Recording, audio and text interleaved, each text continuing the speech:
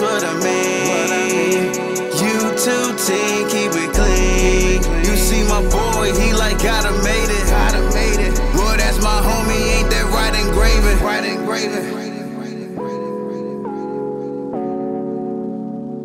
Team, keep it clean. What's going on? It's Ingraven here with another video and another episode of NFL Questions from Subs, which is a series where you can ask me any NFL question you want to based off of any NFL team, and we answer it in a video just like this. Now, if you want to be part of NFL Questions from Subs, send me an email to teamkeepitclean@gmail.com, or for the patrons, you can send it in a DM directly on Patreon. I love everybody. I appreciate everybody. On this episode, we have a very, very special guest. Without further ado, let's introduce. All right, so YouTube team, keep it clean. On this episode of NFL Questions from Subscribers, we got another special guest. It's Jermaine, the Couch Rider Raven. And just to get straight into it, why? Why did you start doing YouTube? Why did you start discussing the Ravens online? It's got to go way back. We got to take this back to, let's say, 2010. You know, okay. Military, here I am sitting at work next to the water cooler. And my buddy says, hey, man, you know these stats. Like, for real, you know these stats. We're talking about, you know, yards per carry when it comes to running backs and all this stuff. And he's just like, you should do this for real. And I'm like, what are you talking about, man? He's like, no, I mean, you should do this. I'm like, all right, sure. So I started up a website, which turned into a company, which was the Couch Rider Report. And so I started around the same time you started YouTube, but I started on a website of Couch Rider Report. And I was putting my videos on private because I wanted people to come to the link that was on the articles. But I didn't recognize how powerful YouTube is as far as a voice. People want to see things right in front of them. And so I just decided to just see what would happen if I moved everything from Couch Rider Report over to YouTube and start building that way, because there's some people they don't like articles as much as they like the visual piece of it. And so I just been having a great time with it. I've been a Baltimore Ravens fan since 1999 when Michael Irvin got hurt. He was one of my favorite players. And once he got hurt, my family's all from Maryland. They came down to Louisiana, had me, became Cowboys and Saints fans. Might have got divorced because of it. I don't know. I mean, but when they asked me to choose, and my uncle put a hat on me, and I became a Baltimore Ravens fan from pretty much that point on, from 1999 on, and have not looked back. It's a team for me. It's a team for you. We absolutely just love talking Ravens. Oh yeah, you know, it just, and then of course my whole family, our mantra is faith, family, and football. You know, and that's a big piece of our home right there. Of course, we have it in that order as far as the faith is concerned. Families, you know, right after that, you see that with our ability to get together or not. It's based off of, you know, we have similar values as far as the family piece, and then football is the next big thing. I love my Ravens. I eat, sleep, and breathe some Ravens, and sometimes I'm a little bit too addicted. I'm like, where's my next Raven shot, you know?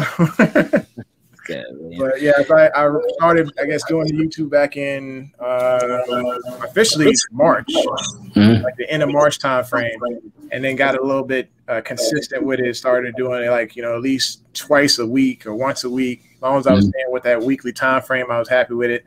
And it just started to grow. It was just like, hey, let's go. You know, we had 400 subscribers. Like, yes. So what's been your favorite part about it? Oh, just the interaction, being able to just talk with Ravens about football and just, you know, just talking it up and being able to shoot a video out here and there and working with the green screen. I love messing around with green screen, the different backgrounds, the technology piece, and then just having so much fun with it, you know, just being inspired out of nowhere of a post. I'm like, oh, they talking about that? Oh, yeah. Yeah. Oh, yeah, this is where it's going to happen. And then, of course, our mantra is the original sports perspective from our couch to yours. And that's the Couch Rider Report's mantra. It's been like that since 2014. We're gonna keep it rocking. Now, how did you come up with that name, Couch Rider Report? What does it mean? What's the what is it about exactly? Yeah, so it was just me. I was thinking of like something like Bleacher Report at the time. I was sitting actually on my couch. So but I was always writing my articles. I was doing just simple blogging. And of course, I didn't want something that was just Jermaine Lockett. You know, I had a couple of people who put their brand on, they put the brand on blast, but it's just their name. And I wanted it to be a team of something, of something that somebody believed in, you know. If I was to build an empire, I wouldn't call it the Jermaine Lockett Empire because I want everybody to have a piece of that. So as people continue to jump on, and I had writers working with the Couch Writer Report at the time, it was just something I wanted them to believe in as well, not just a Jermaine Lockett thing, more of a team thing. Like Team Keep It Clean, you know, it's like the Couch Writer Report, the home of original sports perspective. And because we were always talking original stuff, because I think the biggest piece of it was when Johnny Manziel was the talk of the town, or Favre Watch or Ocho Cinco was always on ESPN. And we couldn't get anything else. You couldn't hear anything about any other team, any other low-name player, anything like that, because it was just constantly flooding the airwaves like that, especially during the off season. They'd find one topic, and that's all they stick to. And I was like, man, screw it. I'm going with original sports perspective from more cash to yours. Okay, I like that, man. All right. So, and where can they find you at? Your YouTube channel, Twitter, anything you need to let the people know about? Yes, sir. Look, y'all want to find me, I would make my day. I would just be so complete if you find me on Couch Writer Raven. It's CouchRider Raven. So it's Couch space Writer space Raven, and that's on YouTube. And then on Twitter, I believe it's AlfieJL or Couch Writer Raven, or you can find me under Jermaine Lockett. Same thing with Instagram. I spend most of my time on Facebook because I'm a little older, but I also spend time on Twitter talking to the guys on the Let the Black Man Talk? They go edit on there, man. I'm like, wow, okay, they going in all day. I was like, I got to mute these guys just for a little bit because they talk about great stuff. And I'm like, man, I'm in front of my commander, like, yes, sir. And I'm looking at the phone like, oh my gosh, like, this is good. This is good. All right, so without further ado, let's go ahead and hop into this episode of NFL questions from subscribers. First question came from my guy, Martin. He said, is it concerning to you at all that unlike the rest of the Ravens draft, we haven't heard anything about Odafe Oweh in the offseason? I saw an article today about Dalen Hayes being a steal. I know it's just training camp and all, but maybe he's a different player on Sundays. Well, actually, you answered your own question, even though it was sort of, I don't want to say wrong, but because you said you know it's just training camp and all that, but maybe he's a different player on Sundays. They haven't even hit training camp.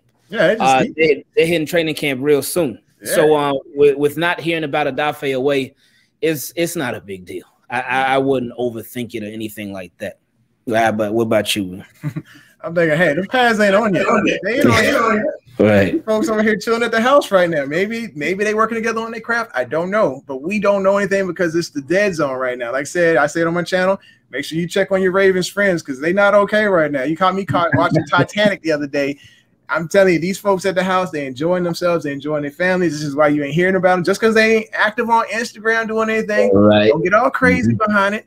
Once they get them pads on, they get the click clacking, you're gonna see the aggressiveness of these players, especially when it comes to the right tackle position. And either way, that he's got to prove something. And if Odafe's on that side, you're going to see a heated camp battle between those two because they're going to be trying to protect and get to LJ. You know what I mean? Next question came from my boy Gareth. He said, it's great that kids can now make money off of their names in college, and it would be great if you could do a breakdown on it. Have a great day. Hope you and your family are having a great summer. So it's pretty simple. It's something that should have happened a long time ago because these colleges, they make millions and millions and millions and millions of dollars off of the players, the athletes and whatnot, and the teams. But the players, they can make money. They can monetize their name, their likeness. What was the other thing they can monetize? You remember? Their attributes. So their speed, their athleticism, agility, all of those things, to tie into the player. There was a reason why the NCAA was taking the names off when they were doing it was the NCAA. I can't remember what it was called. The NCAA football game, the college football, by esports, whatever. But they were taking those names off because they didn't want to pay them. But then they were getting sued because the likeness was being used as far as all of the attributes, speed, height, weight, all of the agility, all of that. That's what they're making the money. I was just talking to my guy the other day. I said, hey, look. Yes, these guys deserve to get played because when you look at it, if the colleges were having to do, let's say, a commercial or a preview to a game, if they just put the jerseys up there consistently all the time, say, hey, this is going to be what the game is about, and just showed the jerseys, they wouldn't make the money. It's about the players. They're using their likeness. They're using their talents, their skills, their Heisman play-making ability, all of that to make sure that they get money for these universities. Now, in turn, this is what I would, if I was to do it and pay these players, I would do it a certain way. I would make sure, of course, you still want to be able to have them reach for the stars and go for the NFL. But at the same time, I say you can earn up to $200,000 a year, and that's it. That's your cap.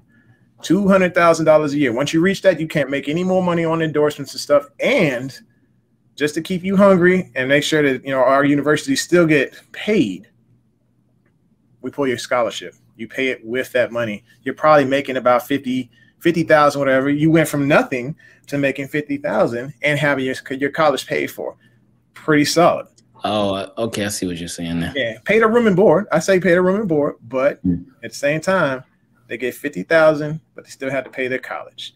And because let's just say, like, let's say their college probably costs like 110,000 or whatever. So they're getting paid. I mean, you know, $200,000. They still getting doctor's salary just for showing up and playing ball. But it helps them learn responsibility, learn that, okay, I still need to strive for that good pay for that NFL. It doesn't keep them fat and happy and just be like, all right, I'll go ahead and go for that legal degree, stay 8 years in college, you know. Gets them to that next level. Okay, I like that, man. That'd be interesting. I never thought about that before, like, at all. Like having them pay for their own scholarships and stuff with the money. The only thing that I've been thinking about, oh yeah, they finally getting paid because they put their bodies out there like that. They put their bodies on the line for the colleges, and I mean, you know, enough of them were getting paid under the table and whatnot. Yeah, absolutely. A lot of dirty stuff going on. Yeah, of course they got penalized for that, you know, when they got caught, and it was shamed upon. But now put it on the front scene, say, hey, we want you to go ahead and go after this money, you know. But once you get to that 200,000, the rest, you know, the rest would have to roll back into the university to help out with the other programs, the other students, because, you know, I mean, you're asking a college university to take a major hit in the amount of funds that they're making. Ultimately, I'm not saying that it's right. I'm just saying they're going to sit there and look at it like, hey, you know, we are going to take a major financial hit here by paying even our punters, you know, $200,000 a year. So after they hit that cap, pull that money back into the, you know, pull some of that money back into the university. It'll help all the other programs out, and some of the education or the educational piece will not be hurt. Now, I'm not sure if there is or not, but do you know if there's a roster limit on colleges, like on college teams? I am not sure. That's why I stick to like NFL football, I'll be honest. Because like obviously with NFL, they had the 53-man roster. So and not everybody's making top dollar and whatnot. So I wonder, like with college, if they would set like a cap for how much they could pay the athletes and whatnot. And especially depending on like how many athletes are on the team, how many players are on the team. Yeah. And that's oof. Yeah, and you got to wonder, like, is it going to be spread out evenly? Because, like I said, a center is probably not going to make as much as a skill position player. They're not going to get those endorsements. Weeze is not calling up for a center. They're not calling for that guy to be their one that they endorse. But that one player is going to be bringing in money into the university. Is there going to be like a college players association equivalent to like the NFL Players Association that divvies out the checks to say, okay, look, I know you was playing right guard and you didn't make as much money or brought in much money as this running back or this wide receiver or this corner, but we want you, here's a little bit of cheese on your taco, as Bart say, to encourage them to continue to play for that university. Next question came from Nova. He said, hey, Ingraven, how's it going? The name's Nova, and I've been watching for over a year now. And first off, keep up the great and consistent work. I appreciate it.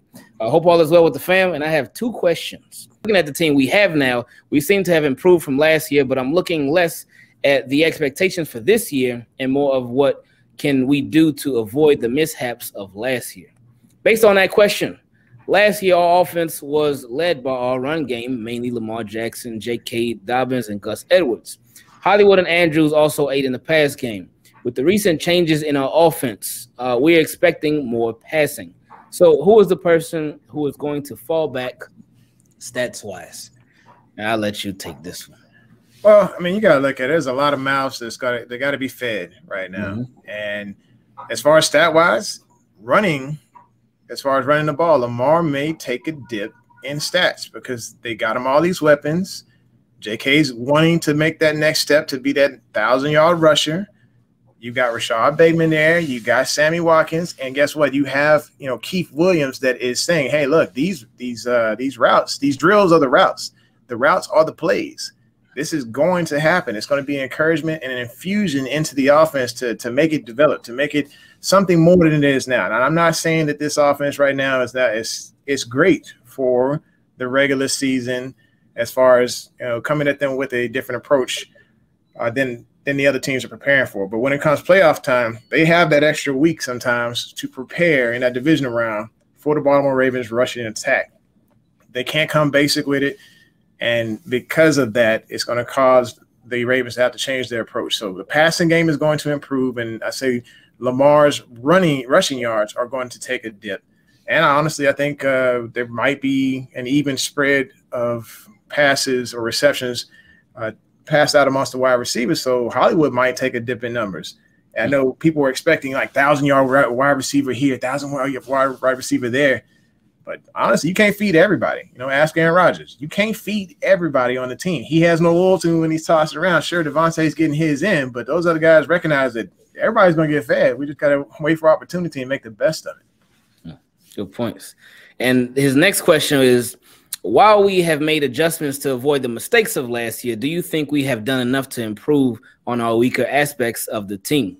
While I expect the passing to improve, I'm just hoping the offensive line makes a step forward. We can retain depth and mainly stop so many pre-snap penalties. Pass rush is also a weakness, and I don't know if we addressed that completely. At this moment, we haven't signed anybody new, and this is being recorded on July 2nd. Keep that in mind. Anyway, thanks for the responses, and as usual, keep up what you do. So, just to go piece by piece, he said, while I expect the passing game to improve, I'm just hoping the offensive line takes a step forward, and we can retain depth and mainly stop so many pre-snap penalties. With the pre-snap penalties, that was huge last year. I mean, it's always huge when your offense shoots itself in the foot. And that's Orlando Brown a lot, though, wasn't it? It was him too, but yeah, it was. But that's the worst, because it's bad enough like if you have a play and you don't execute it right, or it's a bad play, whatever it might be. But it's even worse if before you even get a chance to execute the play, if you jump in early, or you got like they didn't really have many holding calls like that, but the pre-snap, the illegal motion, it was just a mess last year, and it kills momentum, it kills drives, it takes away yards, and it's just they got to get that fixed, man. And hopefully we can credit that to them not having an off season from last year. Hopefully, I feel like that's not really an excuse, but at the same time, hopefully with them having a full off season this year and training camp and the whole nine, that it'll be just a much smoother process when they put that product on the field. I think when it comes to practice and play, hey, unless your name is Boykin, you play how you practice. To be honest, it translates to the field. When it comes to repetition, when you're constantly having those reps, those mental reps and the physical reps, the mistakes, they go down. I was just going over a speech with one of my troops the other day, and the more she practiced, the better she got with the speech. And it was true. She sat there and she lit it up. She actually got 3 coins from the Commanders and everything like that. But the same thing when it comes to Ravens football. If you get the practice in, and the more repetitions you get, the less of the penalties, the less mistakes are going to get made. And as long as they keep Pat McCarry out of the center position, I am completely satisfied with the offensive line. I know I had to fire a little shot out there, but look, I mean, it is what it is. There were a couple of people I was not impressed with when it came to the offensive line, and that was one of them. And I'm kind of glad that they made the moves that they made in order to, hey, beef up this offensive line. I have full confidence that this offensive line is going to be able to take it. I mean, just be able to handle business, because you have competition going on. And even though, I had a problem with Macari at center, I think he can do things at guard that pretty much are pretty solid. I think there's a reason that the Ravens kept him around after that Bills loss, because they believe in his talents at other positions. And I think you have a lot of talent at the offensive line position. So I'm excited to see what they can do. It's pass rush. We got to have faith. Bowser, he needs his opportunity. He needs his opportunity to sign. So does Ferguson. There's a reason Baltimore picked him up, and he beat Suggs' record in college as far as sacks. The guy has a good bit of talent. He just needs the opportunity. And if we go get a Justin Houston to bury on top of this guy and push these younger guys down the depth chart again, they're not going to get their opportunity to shine. Next thing you know, what happens? They go to another team who actually does give them the opportunity to shine, and then they turn into Zadarius Smith because they didn't get an opportunity in Baltimore to be fed. So with that being said, I mean, it sounds like you kind of answered the question already, but I got to ask just for clarity. Would you rather the Ravens leave the pass rush as it is right now, or would you rather them sign Justin Houston? I'd rather keep it as is. I have full faith in Wink to be able to get pressure. He said it himself. He does not. He is not crazy about signing big-name pass rushers, and he would prefer to just blitz everything, send the whole house to get everybody home. And I feel like Away is athletic and productive and disruptive enough to get back there and cause problems. Honestly, I expect him to have 6 sacks this season, at least 6, because of the amount of pressure that Wink is going to apply. And it's not going to be just from him. You see Queen blitzing right up the middle a majority of the time. He's getting corners to blitz. I remember that Bengals game when every single one of the defensive backs had a sack. That was just nasty, the way he sends all this pressure. People are going to get home. And Baltimore, you ain't got no money. We ain't got no money. And I know you said the cap is cap, but EDC's thinking, not just this year. He's thinking building for the future when it comes to the Ravens, and building responsibly, and not doing deals that pretty much end up being a lot of dead money because of the fact we kept rolling things back to pay these contracts. So he's also thinking about paying Lamar. He's thinking about paying Andrews, paying all these different players. To bring in Houston, it hurts the growth of Owe. And it absolutely cuts, Ferguson. He probably ended up gone before the season starts if they bring in Houston. It doesn't give Bowser his opportunity to show what he can do. And I think Bowser has the tendency to be great this year if he's given that opportunity on the other side. Yeah, he's definitely going to get – this is going to be the most opportunity that he's ever had. Because with Tyus Bowser, he's just never been out there consistently like that. He's been more of a situational, rotational type of player. But now with the Ravens, they decided to keep him, and which was no surprise, especially with Yannick Ngakoue. We knew he was going to make a lot of money, and even Matt Judon was getting ready to make a lot of money too. Absolutely. With Tyus Bowser, that was the expected guy that they were going to keep. And they got a Rivers guy. What do you think about him? Chauncey Rivers? Yeah. I hope we get to see him a little bit. This is why I'm so excited this year for the preseason, because we ain't had no preseason last year. And they didn't have a preseason last year. But with us having preseason, like we talk so much about all these different positions on the roster and whatnot, and the Ravens' depth, or at some positions their lack of depth. But now with preseason, the starters, they won't even probably sniff the preseason too much, especially because it's only 3 games. Yeah. But now we'll get to see all these backups. We'll get to see all these guys who we've been wondering about. Oh, how does this guy look? How does that guy look? And da-da-da-da-da. So as far as Chauncey Rivers, I'm excited to see him in preseason. I'm excited to see Odafe Oweh. I'm excited to see Ardarius Washington. Yeah. I'm also excited to see Tony Poljan too, man. So I'm excited to just see the depth guys, man. Of course, excited to see the starters too, but I'm excited to see the depth, because the thing about depth, you got to have quality depth at as much as you possibly can. You obviously can't have so much quality depth at every single position all over the roster. It'll be nice, but that's what the salary cap is for. That's what the roster is for, the way it's constructed and whatnot. But I want to see the guys who are going to be the backups too. Because, as you know, football, any given Sunday, and on any given Sunday, it could be any given injury to any given body. 17 games? Oh, yeah. 17 games, that too. Extra game? Look, I'm even curious to see what Huntley and McSorley do in this competition with each other. Because if for some reason I'm knocking all over the wood. I mean, beating the wood down right now. But I really want to see, hey, if they can be that backup that we need them to be. And this preseason helps both of them to mature as players, and it gets a good bit of competition. We'll see who the number 2 is going to be. But we got to know. Maybe they just decide out of nowhere mid-season, even after a bye, hey, let's just rest Lamar. Let's just rest the legs or something like that. Let's put Tyler Huntley out there. That shows me confidence if they decide to do something like that. But he can put that resume during the preseason to make that happen. And I mean, just to end it on this note, I think Tyler Huntley wins the backup quarterback job. Sure.